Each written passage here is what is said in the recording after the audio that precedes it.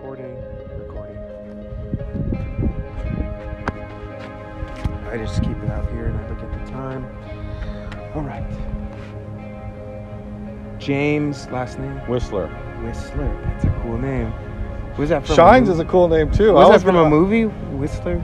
No, there's, you ever heard of the famous painting Whistler's Mother by a guy named James Whisler also, but it's a not a very common name, but like I was going to ask you about your name, Shines. Is that your real name? Because I've never heard anybody with their last name Shines. All right, let's get started.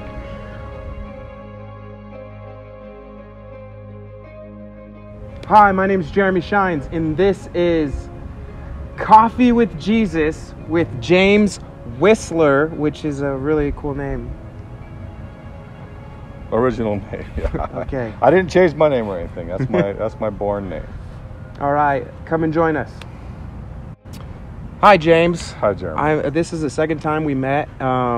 We met each other on passing in Battle Mountain. Mm-hmm. You're from Battle Mountain. Not born here, but have lived here most of my life. I thought you were born here. Born in Santa Ana, California. Oh. 4 years old, my family moved back here. My mom was born here, so we had roots here.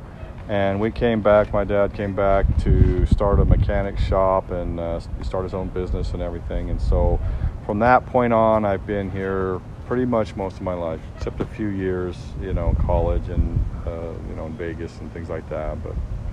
And so you look like older than me. And what keeps you in Battle Mountain? Probably right now, just my roots, family and friends here. Because to be honest, there are other places in the world that I think are more beautiful, of course. I love the trees, love the lakes, love wildlife, mountains. We do have mountains, so that's like one of the biggest pluses to me around here. Yeah, I've never seen mountains like this. This is some amazing mountains here. They're amazing, huh? Yeah. Yeah. And for me, let's get right to it. It's a challenge to be here, to be in Battle Mountain. It is and it isn't. You have to adapt to it if you're not used to it, for one, okay? And it's like a lot of places, I know it's so cliche, but they say it is what you make of it. Yeah. And so, if one guy said, if life hands you lemons, you make beer. So you go, okay, whatever. I never heard that one. No, that's why I had to use that one. Make the best of it, of what you've got. A lot of people are here for the same reason I am, long historical roots. Others are here for the work, good paying mining jobs and things like that. They're here. Others are here because they like the desert. And others are even here because they like small communities. So my pluses for Battle Mountain is, it's small. It doesn't have the same drama that the large cities do. So, that is... We haven't had a riot. We had no riots, nothing like that. Yeah. Those are nice pluses. And now I'm starting to see that because of what's going on, unfortunately. So... And hopefully, God willing, we don't have that kind of drama brought to our small town. Yeah, that's great. And I like that about it so far. We could just get our stuff and just come right back to silence. Yeah. So we're here to talk about God and Jesus and some deeper theology, not the basics, right? Right. So go for it. All right. Well, I don't want to lead the conversation, but we talked before about what I would say is, getting into serious issues about Bible prophecy, about the church and the church's duty in this hour, the church's calling in this hour. I would say now just as much or even more than any other time, we need to make our voices heard, even though it's even getting more difficult, to be an influence in the world, to be working towards the Great Commission, to be seeking and helping save that which was lost, to show the world that what the redeemed are, that there is a plan of salvation, that there is a hope, and not isolating ourselves from the problems of the world. Like we were talking about, being in a small town, you're not in the midst of people tearing down statues and setting things on fire, but we can still be an influence in the world. And so we need to, more cliche, in the world but not of the world. you know. And I'm going to take the judge advocate seat. Mm-hmm. Is that okay? Mm-hmm. And say, what do you mean by salvation, and why do I need Jesus? Okay, good questions. First of all, because, you know, we base everything on the Bible. You know, we base everything on God's Word. Everybody who, given the opportunity, is going to find, you know, apart from God's Word, is going to find a belief system that they're comfortable with. That's what they're looking for. They're looking for something that the flesh is okay with. And so they'll go into false religions, they'll go into atheism, they'll go into agnosticism, where they just sort of put themselves in neutral their whole lives. I don't know if there's a God, and maybe I don't really want to know. Maybe it's just, you know, not my interest. And so that's unfortunately our default position, is to find what's comfortable for us. And so to get to the Bible and get to the message, it's not a truth that we really want to hear at first, right? It's not something that is pleasing to us, because our pride is challenged when you're told, hey, the reality is that you are a sinner. Whether you tell somebody that or you help them realize it themselves, I'm an advocate of the second position, where you actually, you know, if you've ever heard of Ray Comfort's ministry, you get the person to admit it themselves just by asking them questions. You know, have you ever told a lie? And then they say, yeah. Well, what does that make you? And then they say, a sinner, you know, was one of the first ones. And then you get them, no, press them even further, a liar. Nobody wants to call themselves a liar. You know, have you ever stolen anything? Yeah, even if it's something small. Nobody wants to call themselves a thief. See what I'm saying? We don't want to know the truth about ourselves. That's why it's our job to help other people realize this, because they're not going to realize it on their own. God is using us for that call. You've made a very interesting, you brought up an interesting topic, a few of them actually. One of them was about the Jews. There was the problems with the Rome or the Greeks, and the problem with the Jews. The Jews didn't believe because they didn't see a sign, and the Greeks didn't believe because they weren't intellectually pleased. Right. And that's another way that man is looking for validation of his own preconceived notions through different ways. The Jews were, you know, like Christ said, you seek a sign, you're not going to get any sign other than like what happened to the prophet Jonah for him. And Jesus referring to his death and resurrection.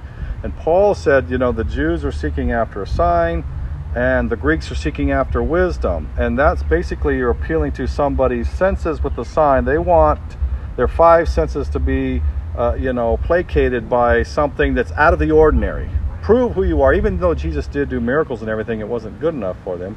But prove who you are with signs. You know, the truth wasn't good enough for them. And the Greeks had to be argued in through philosophy. They loved they were very wordy, very verbose, and they just prided themselves on their own rational ability to come to the truth using their own human wisdom. Human wisdom, of course, in the fall was corrupted, so it can never come to the truth on its own. And that's what I say. And that's why you've got to bring the gospel to them. And that's the only way they're going to see that they are a sinner, that God is a just God, a righteous God. He will judge them, as he promised in Acts 17:30-31, on Judgment Day, and that there's only one way of escape of eternal damnation, and that is through Jesus Christ, you know. And there's no more important message out there to give to people, you know. So there's this thing called universalism, right? Your truth is your truth, my truth is my truth.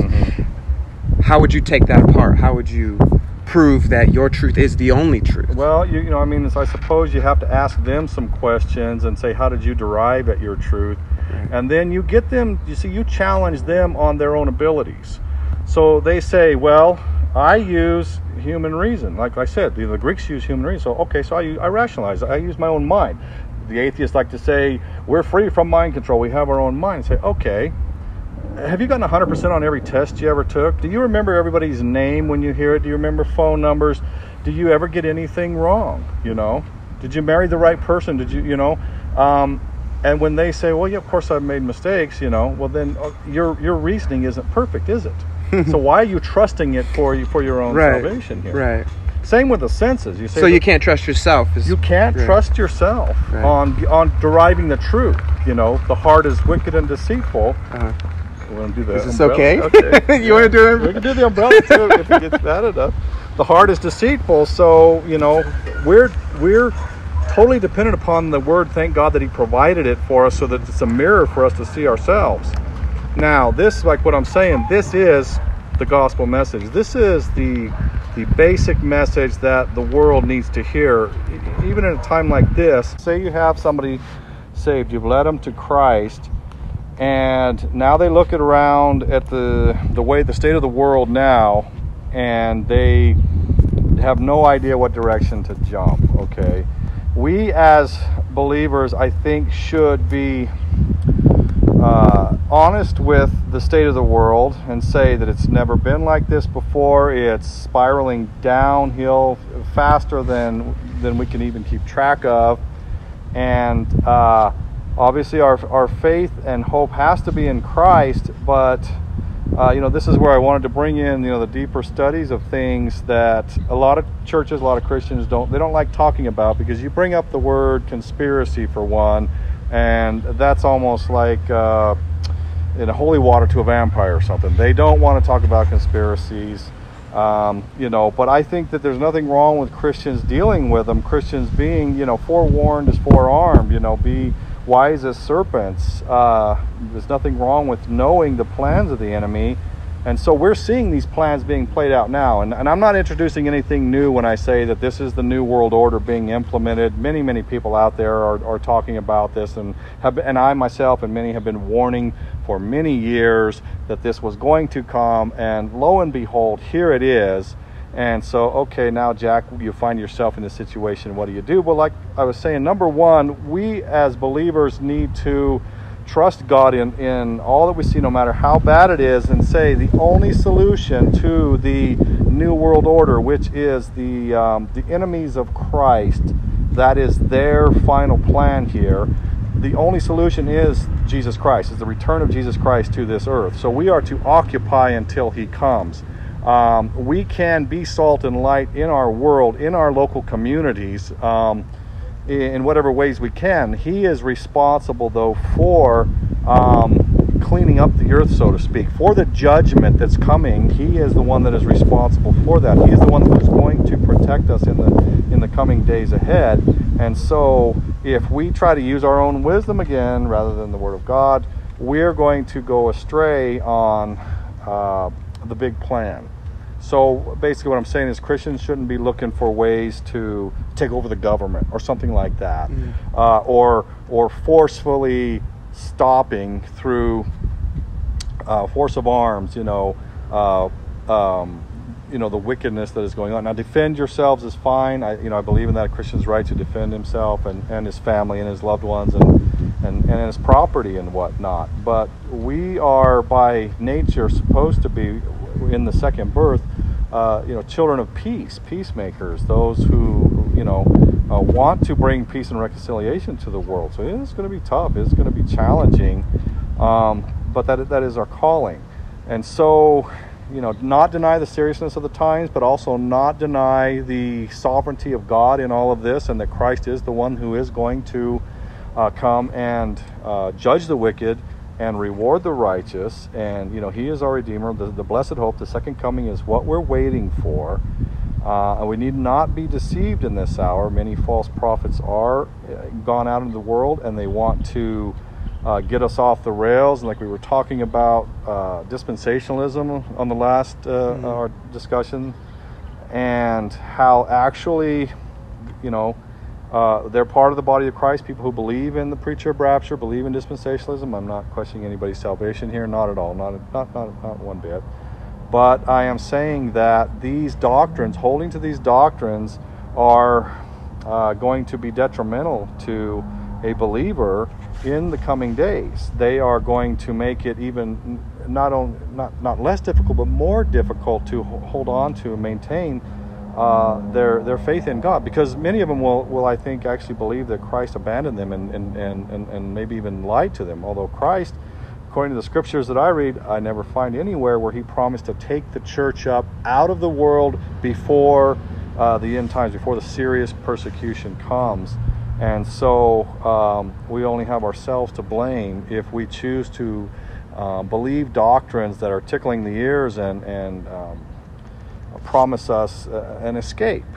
Okay, so there's many things we could say about the preacher of rapture, but it's time to get serious with where we really are in the prophetic timeline, and acknowledge it, and say, okay, by God's grace, I'm here. We're here for the duration, and that means that if I'm not prepared at all, then I've got to trust God for everything. You know, let's be frank. If the grocery stores run out of food, I've got to trust God for my food. You know, if there's roving bands of hoodlums out there causing mayhem and serious violence, even death, I've got to trust God for my safety. I can have self-defense and whatnot, but ultimately He is the one who is going to bring me through all this. And so, you know, I mean, that's what I'm saying, is that we have to just be real in this late hour. We are the generation that God has decreed, has chosen to be His representatives to the world in this time. There's, you know, I would say, other than the time of Christ being on the earth and His resurrection, there's probably been no more exciting time to be on the earth as a believer. Even the Protestant Reformation will not be as volatile, as exciting, as challenging as today. You know, we have many false teachings out there that are, you know, like I said, you don't want to be repetitious, but you have lots of false prophets on TV that are guiding us the wrong direction. Prosperity teachers, you know, emergent church, emergent Christianity, which just borrows the name of Christianity but has nothing to do with Christianity. Diversions, those are, you know, side roads that are getting us distracted. We should be focusing on seeing the body, the bride of Christ, growing. That's what God is waiting for before He comes back. He has His church that He has chosen to be saved, that He is, you know, He is using us as His mouthpiece, as His hands and feet to go reach the lost. If you want Jesus to come back sooner, you should be evangelizing. I mean, that's my opinion. You shouldn't be sending money to Jerusalem to have a temple built, to have Jews brought back to Israel. You should be evangelizing. That's God's time clock. He did not come to... He came to save this world from this world. He didn't come to save this world for this world. Like we think with our five senses, right? We think that, oh, we just need to all come together and we just need to fix this. But this world has already been judged. It's already been condemned. Jesus didn't come to fix this world. That's a good way. That's an excellent way. You've said something I'm dancing around, and you just brought it right out. You know, to borrow from the Old Testament, said we would have healed Babylon, but Babylon is not healed. Babylon cannot be redeemed. It cannot be healed. The world system is on its way to hell. It's on its way to damnation, and we cannot turn it around. It's a burning building. Yeah. We're just trying to get the people out. Rescue the people that are in there to get them out. Absolutely. And if the more we acknowledge that, the more we won't waste resources and get caught up emotionally. And as we see it getting worse and worse, we say, yeah, this is sad. You know, the world's gone more over to Satan. But knowing the end picture, that, you know, looking at Revelation, saying that, you know, it is like you said, it is. He's already judged it, you know, and so He's now carrying out the judgment. And this is just the temporal judgment before, you know, all the wicked are thrown into the lake of fire. But this, let's be honest as Christians and say that when we see devastation, even when we see starvation and things like that in the world, and there's natural cataclysms too, you know, you've got famines and stuff going on and earthquakes, all that kind of stuff. God is judging the world, but He's also at the same time saying, wake up, repent, and turn to me. You know, the time is getting shorter and shorter all the time. Grace is provided now, but eventually it'll be taken away. Yeah. Those who will be saved, and those who weren't made their choice, right? The hardened heart will be allowed to just keep getting harder and harder, if you will. Yeah, it's like we did discuss this before. My perspective on the book of Revelation is called the all-millennial perspective. I've looked at all the perspectives, and to me, this one made the most sense because it was Scripture interpreting Scripture, Scripture translating Scripture, and using consistency in it, saying, okay, God gave us a symbolic book, and when we start trying to literalize it wherever we feel like it, I want that to be literal. I want the temple to be literal. Right. Then we get into trouble with our interpretation of it. And so I want the 2 witnesses to be literal. We're going to get in trouble with it. I want the 3.5 years and the 3.5 days and the 1,000 years, and I want it all to be literal. It's like you've got the wrong treasure map to the wrong place for the treasure. And so when we were talking about the 2 witnesses, as all millennials believe that these represent the church. You have the Jewish contingency and you have the Gentiles who are candlesticks. These are the ones standing before the throne of God. These are the lights that he gave to the world. The witnesses, and that's what they were. They were 2 witnesses. That's what we are, witnesses and martyrs, the same word, to the world. And we're allowed to do that for this symbolic 3.5-year period, which, as I say, is the time Christ left to the time he returns. And so we are granted that Satan cannot stop us from the gospel advancing. Now, he can in certain areas at certain times, but overall, Christ's word still goes forth. Up until that time, though, when you see that the 2 witnesses die. And as I was explaining before, that is the silencing of the voice of the church in the world. We've lost our footing in the public square. We will not get to go out and evangelize. Anything like that, then it'll just be so suppressed that it will be very, very difficult to share our faith. So, like they say, make hay when the sun is shining, evangelize while the door is open. That's why we do need to be busy, because that time period is coming. And we can see it as more and more censorship happens online, on the social media and stuff like that, where your Christian values are being challenged and identified as hateful, bigoted, even hate speech. They're going to criminalize it. In some places they already do criminalize it. Speaking out against homosexuality in some states and things like that are criminal. And so even the core gospel will be criminalized. And so, that's what I'm saying. We've got it taken out of the school districts. Sure. They're trying to take it out of the government. Yeah. And you brought up an interesting point. Is this like this one world religion is coming in, and we have the kingdom of God and we have the kingdom of Satan. Kingdom of Satan is these physical bodies because they're tainted with sin. That's his kingdom, and that's what he entertains.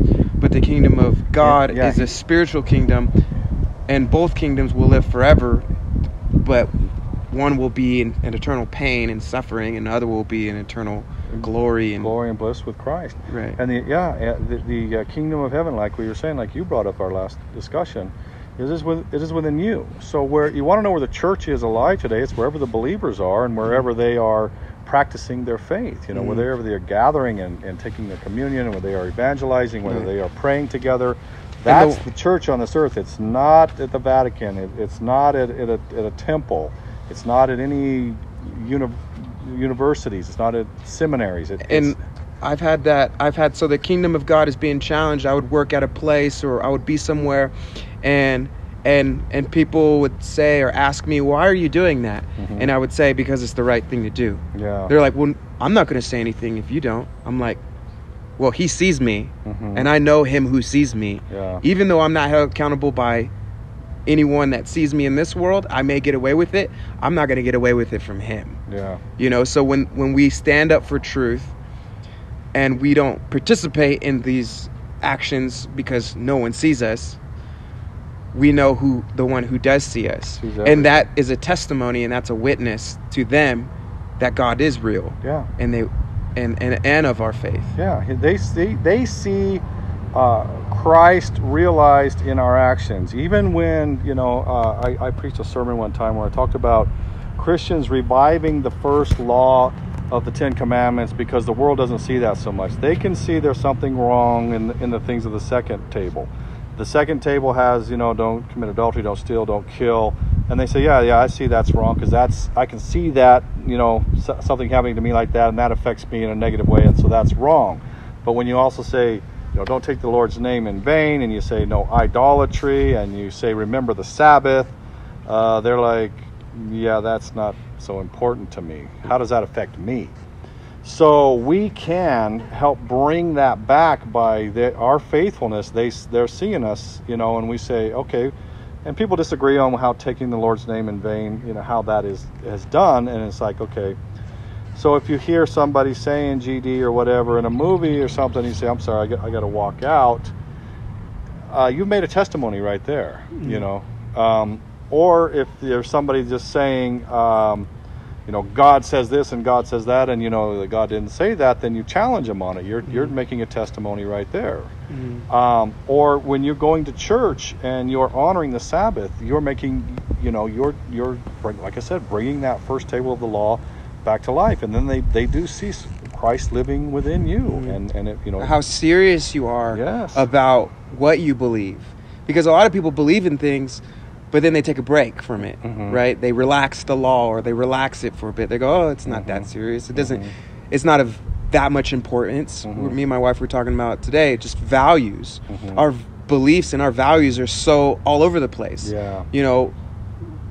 The first commandment, thou shalt have no other gods before me. Yeah. When you wake up every day, what do?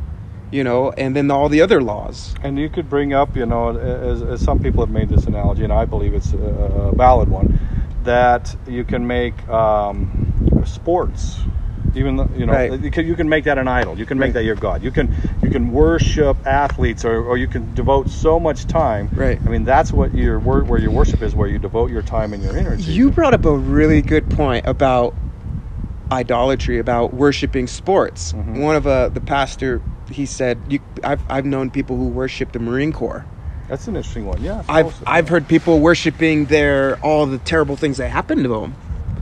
And here's a struggling one is Christianity. Now I know we can even worship our Christianity. Okay. We can worship this image that we have of ourselves that we you know what I mean? Is it like a self-righteous way? Okay. Yeah. Sure. We can worship that. And it's all out of balance. It's all taking things and putting them of a greater importance than they should be, and putting God down lower importance than where He should be. Right.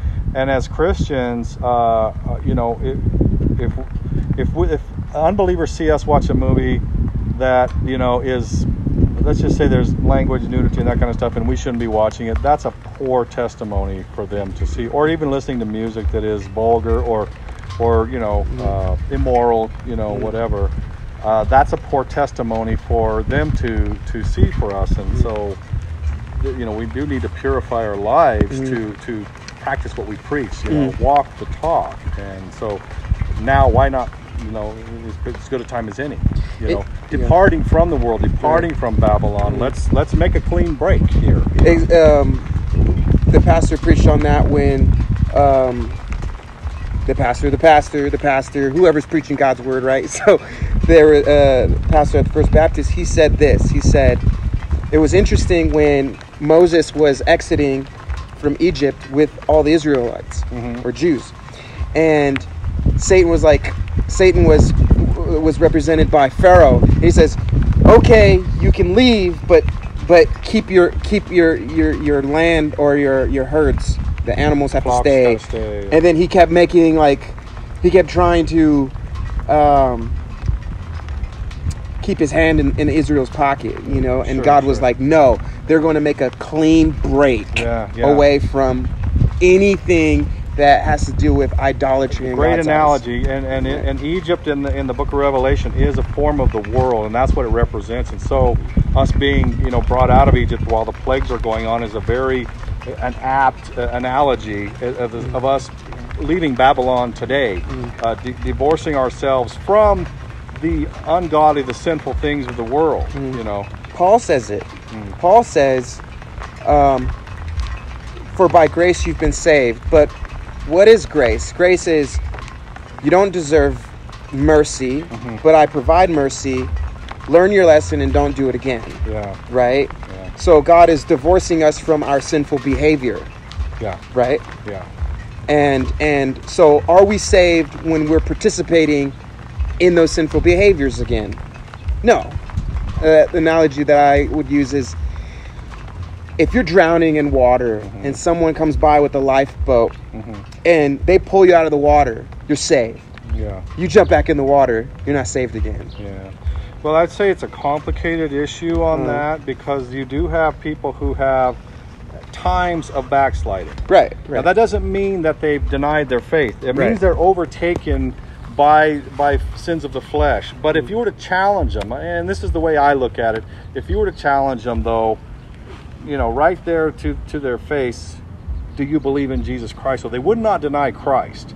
They would say, yes, I'm a Christian. And the conviction would be there. Yes, I'm carrying out sins that I shouldn't be. And that's in their mind. But they will not deny Christ, because he has not let go of them.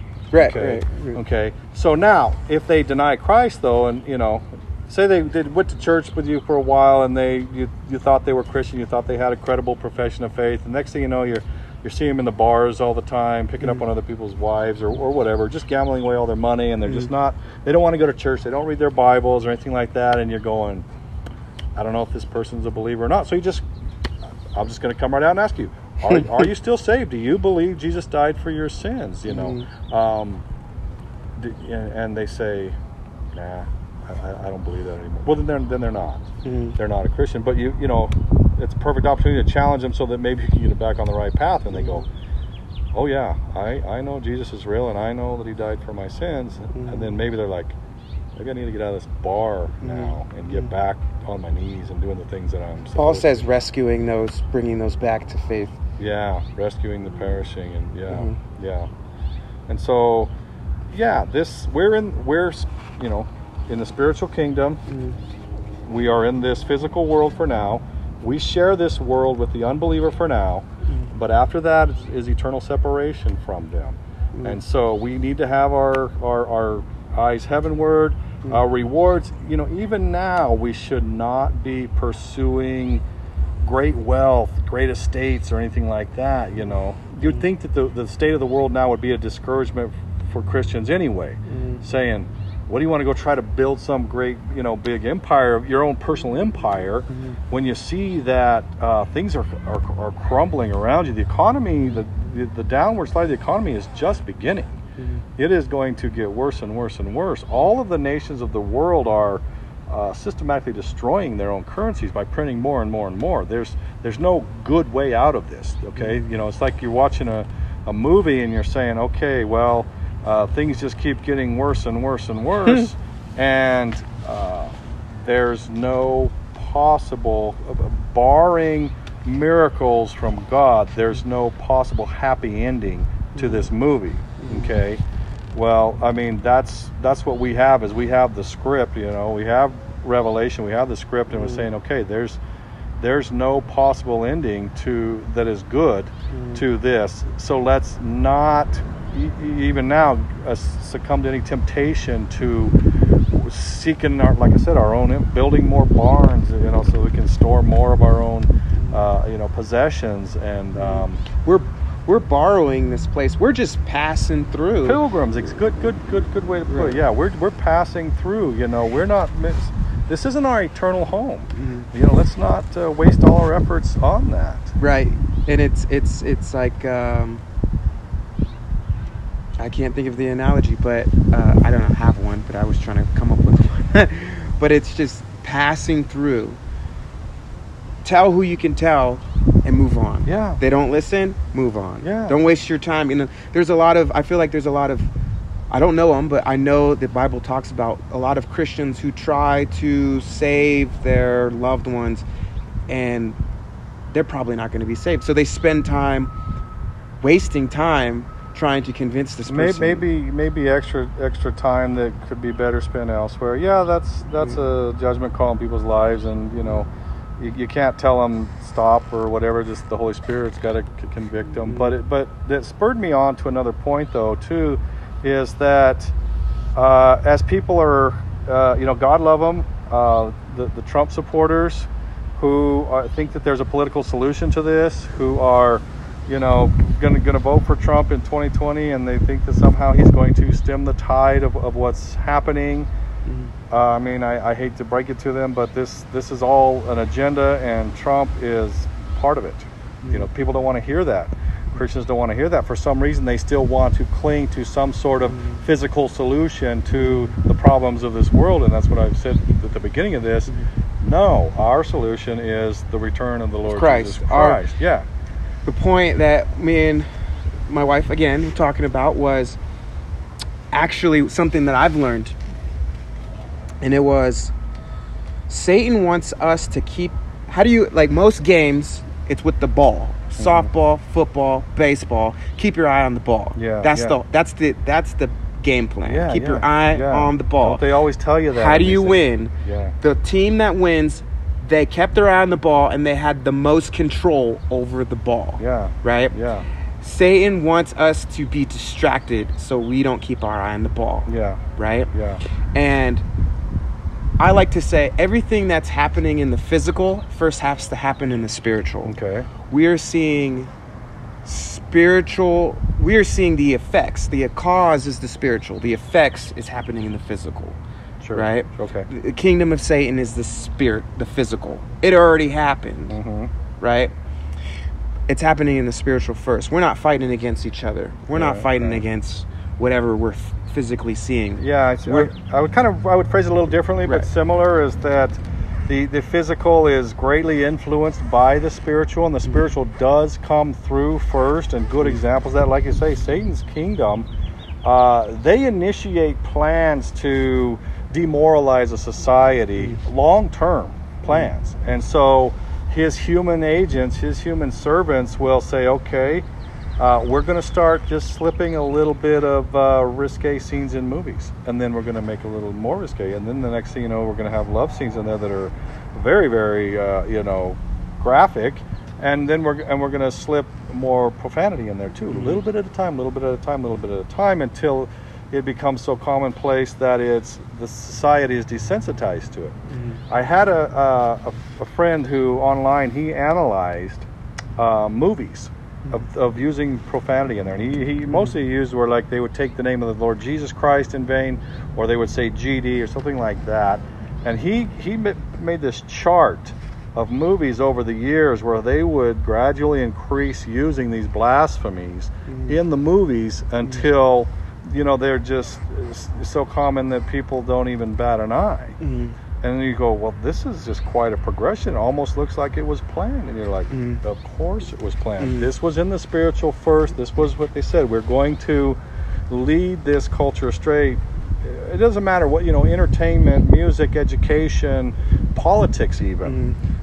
His kingdom has been working to demoralize society. Look where we are now, where you have cross-dressing 11-year-olds on TV, and they're praised as being brave and strong and courageous, and you have transgenderism now, where they're the heroes of the day, and the homosexuals are courageous, and everything but a moral, godly husband, father, man, the family is considered wonderful and to be put on a pedestal.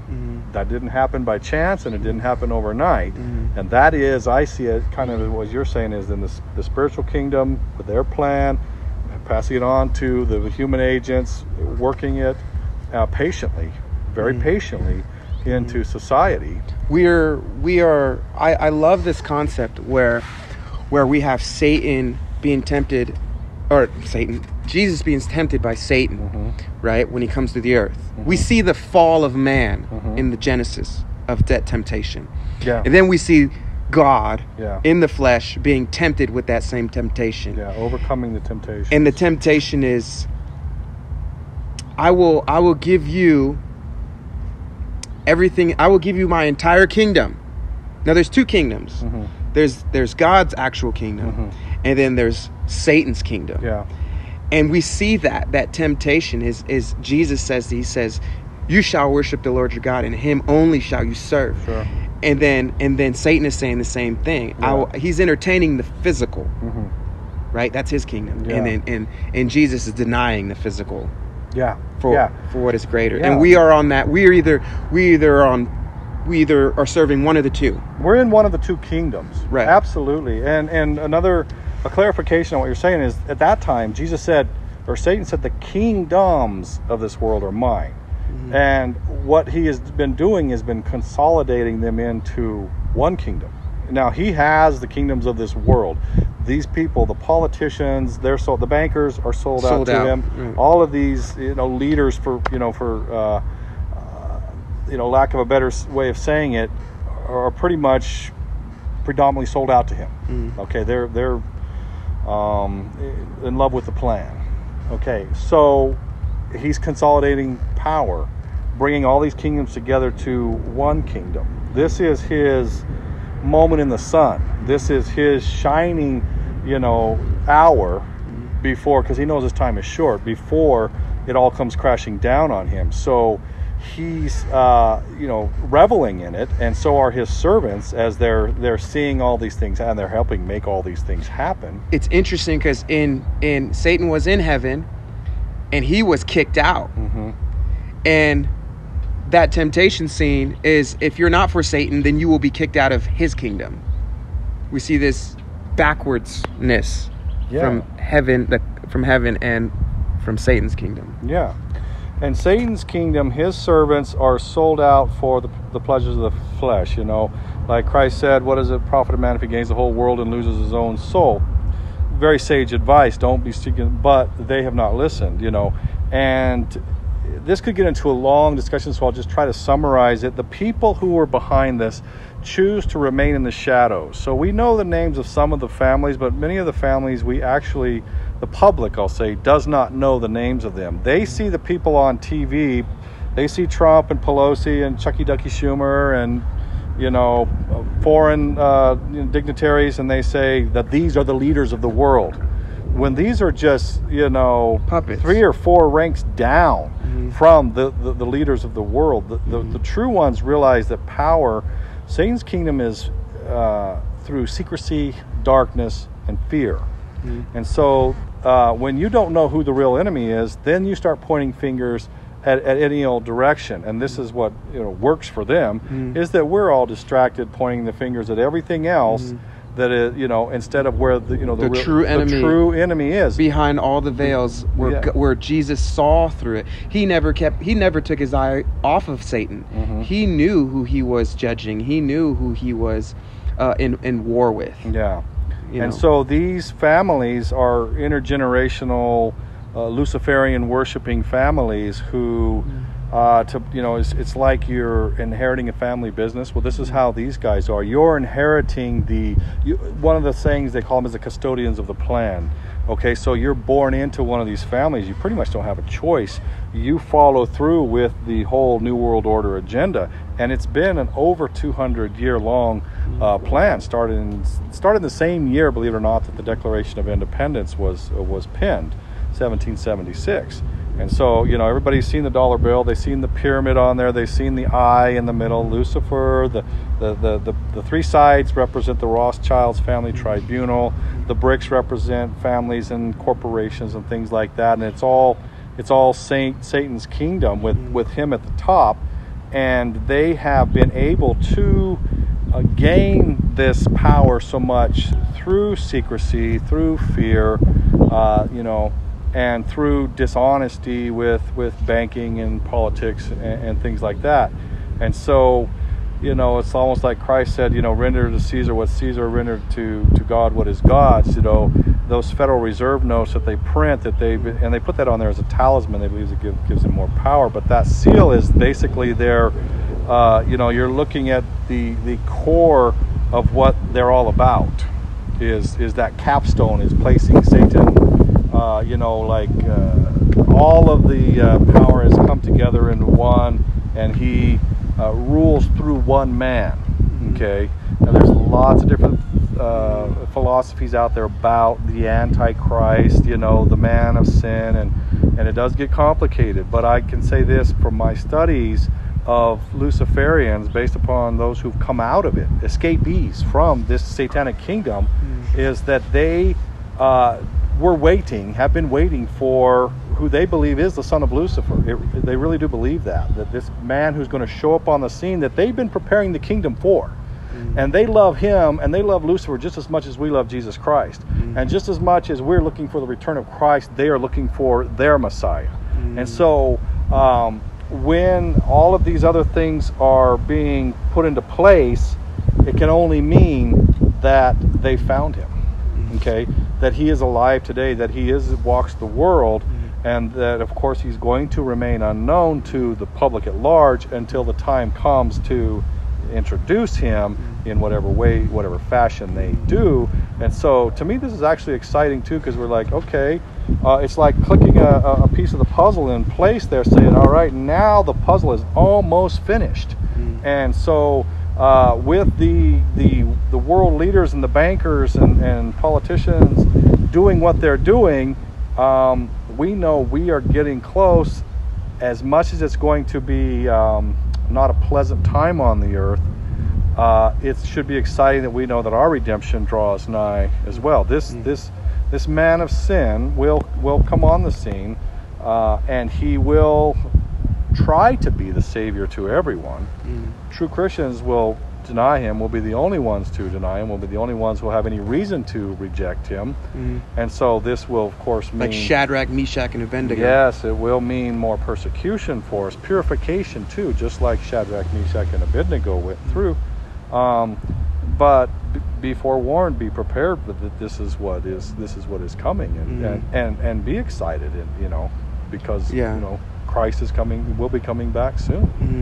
And that's very interesting that you bring all that up. It's like we know something's going on, we don't really know how to identify these things, and when we look at the Bible, when I look at it, it's like revelation right now. It's like I can, like, there are people doing exactly what the Bible say. There's all these, we're at war between gods, right, from the beginning, since the fall. Satan wanted to be God. Satan tempted people that they can become God. Absolutely, and the followers, his followers, are of that belief, and so obviously they're sold out to him, and they have no conscience or whatnot. So they don't care what happens to the people of the world. They want to see many of us killed off because we're getting in their way. Yeah, we're in their way. We're polluting their earth, something like that. We're breathing their air, and so we must be done away with, as far as they're concerned. So very, very honest we're up against. And they do want to, with all of the events that are going on in the world, they want to keep the confusion going so that nobody really can get their established, trying to figure out what's going on, what's going to happen, where are we at, is this going to turn around, is the stock market going to come back, are we going to get the jobs back, are we going to be able to stop and turn the tide of this liberal monster that has been unleashed upon society? They don't want anybody really coming together on the same page and figuring this out, and because it makes their plan so much easier. And it's interesting because we were talking about how the COVID plays into keeping people separate from each other. I heard from laying hands on each other, and divided, as far as like when people come together, people talk, and then they get unified, and then they talk about ideas like this, and then they figure it out.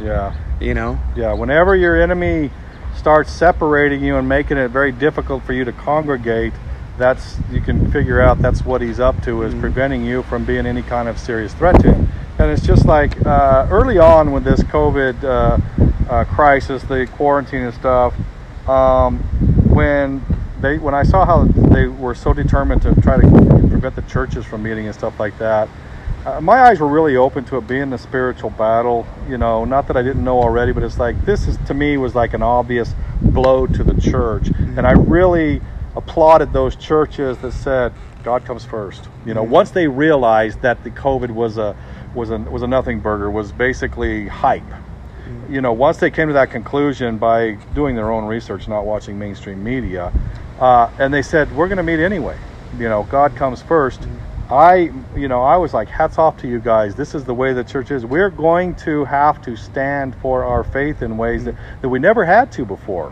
Let's face it, this is new territory. So get out there in the water. Guess what? It's time to get your feet wet and practice civil disobedience. Just be sure that you're founded on the Word of God and you're saying, I'm standing up for what is right. And God did tell us, meet together, honor the Sabbath. So He does come first. Now we can all put the state first and be like the cowards, like with Shadrach, Meshach, and Abednego, and they bowed to the idol and they looked at Shadrach and Meshach and said, "What are you guys doing? You guys are going to be in trouble. Just bow to the idol and you'll be okay." It's like we can't. We can't bow to that idol. We've got to stand for our faith, and so greater is He who lives in you than he that's in the world. Right. And so as the days come on, we'll see more testing. Testing trials with that in mind. That are you in or are you out? Yeah.